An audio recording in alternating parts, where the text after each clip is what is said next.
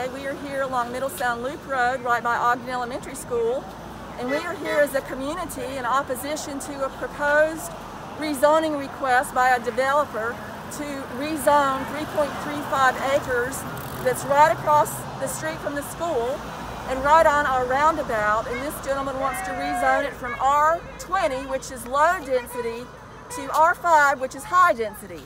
Our number one concern is school safety. Secondly, we have a huge traffic problem out here in Middle Sound because the area has seen so much development in the last 5 to 10 years. And Middle Sound Loop Road is a true loop. There's only one way in and one way out. And it also serves the developments in the Wendover area, Wendover, Emerald Forest, and several other neighborhoods that are behind big lots.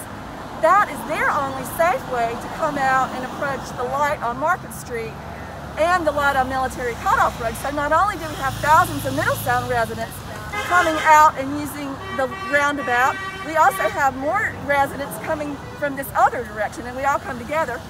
And we're just concerned about adding more cars. And if it were kept R20, they could put 6 houses on it, as opposed to 24 three-story townhouses, which is the proposed plan.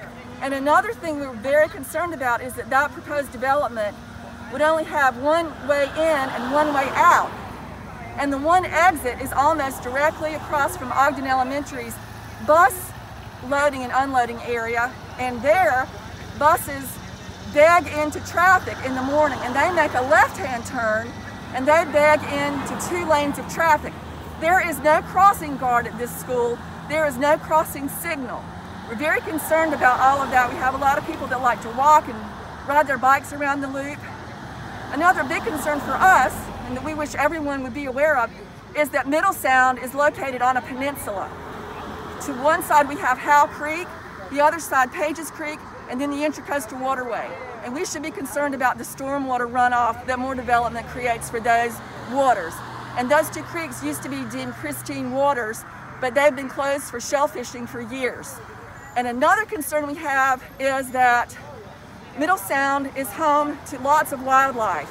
We have, of course, the regular deer and box turtles, but we also have a sizable number of birds of prey, including owls, osprey, red-shouldered hawks, herons, the seabirds too, egrets. Yeah. Oh yeah.